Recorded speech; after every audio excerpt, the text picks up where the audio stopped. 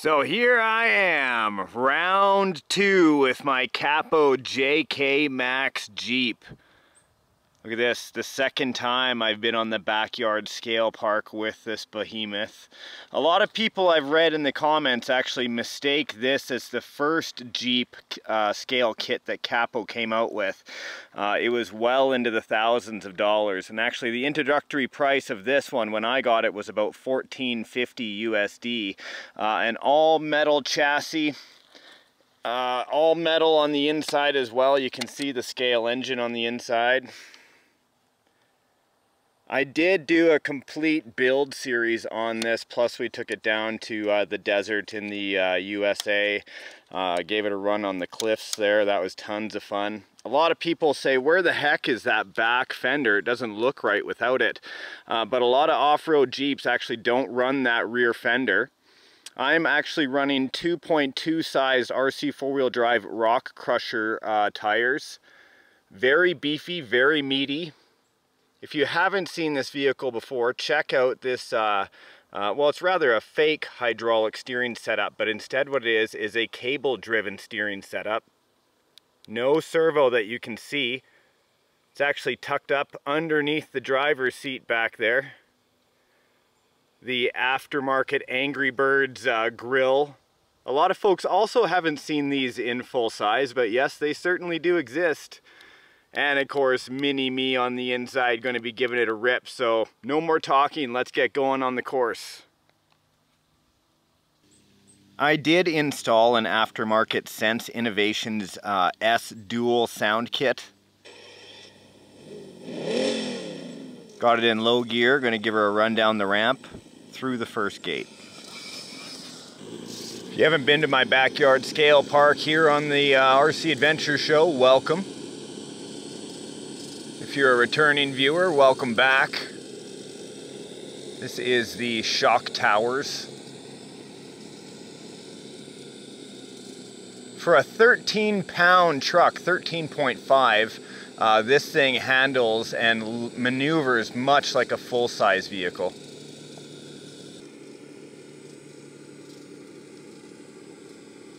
Very wide axles on this vehicle, makes it great for cornering, but very difficult when you need to get on small rails like this seesaw.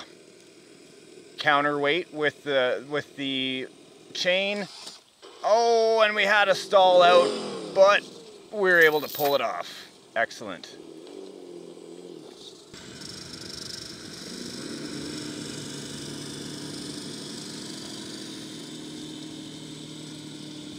Huge side hill climb. Just magnificent.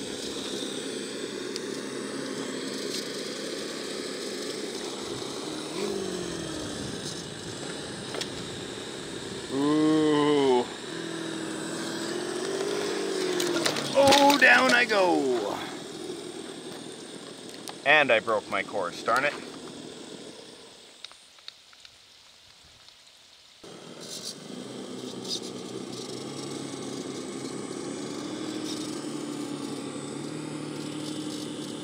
Easy.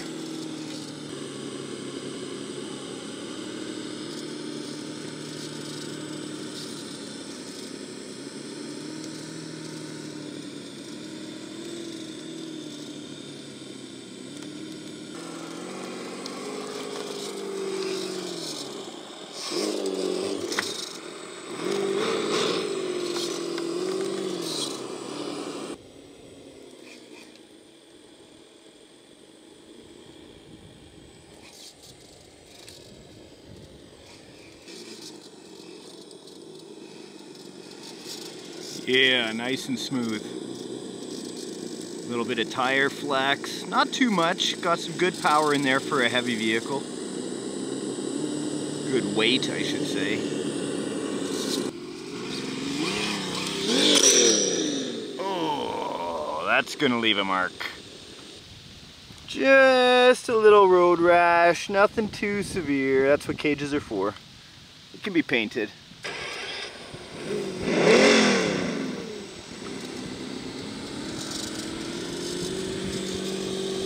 Yeah.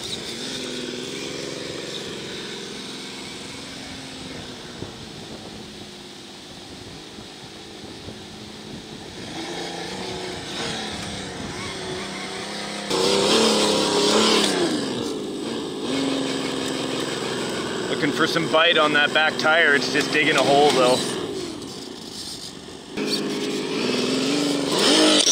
The straight approach is where it was at.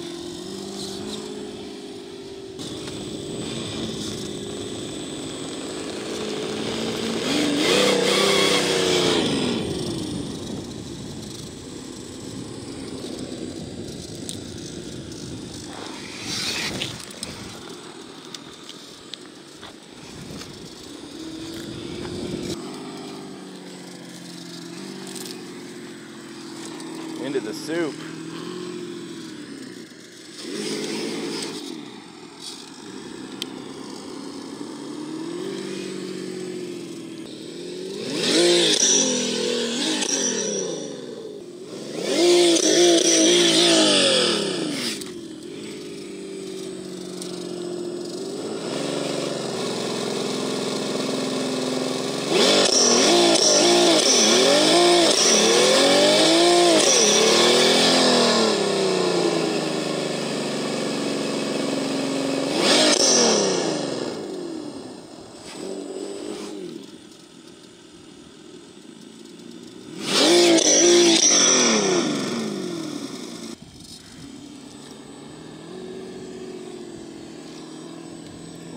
That's awfully close to the gate.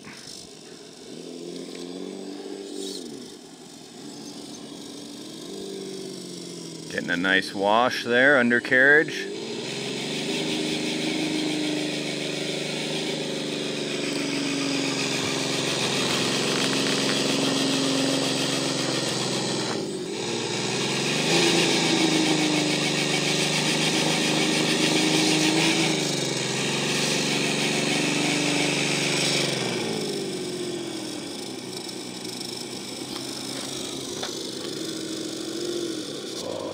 Don't want to touch that gate. Oh, darn, all that effort.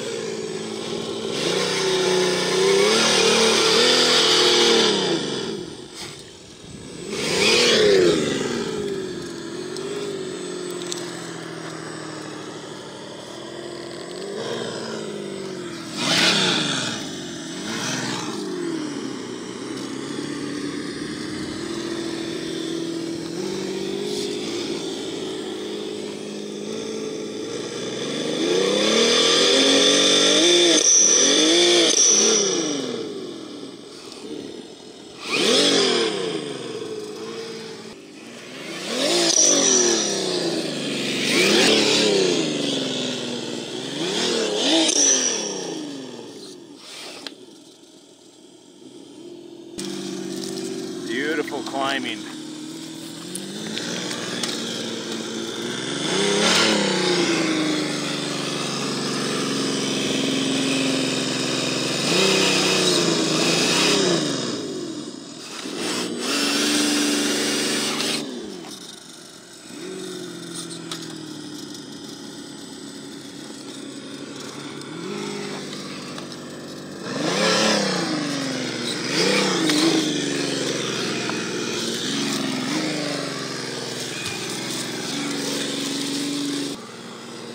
Get it up and over the bridge here, get a nice shot over the water and the mud.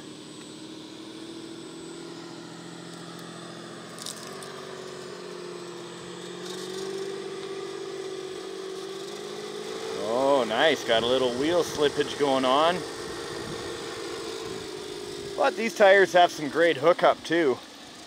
What a great afternoon. Just to get outside and enjoy the backyard scale park. You know, it doesn't have to be as big and as elaborate as this one. You just start off with a few sticks, a few logs, a few rocks, you know, shove them all into a pile. That's exactly what happened here. Sticks and logs, dug a hole, a little bit of a trench, and pretty soon I found I had a place to crawl I could call my own. There you go. I hope to hear from you in the comment section below. What do you think of this all metal rig? How do you think of how it moves, you know, for $1,450, $1,500 as a kit? Do you think this is totally worth it? Is this a swing and a home run for Capo, or is it a miss? Let me know, guys. We'll talk to you in the next episode of RC Adventures. Now get outside and have some fun with RC. You know I always do. Bye-bye. Here we go.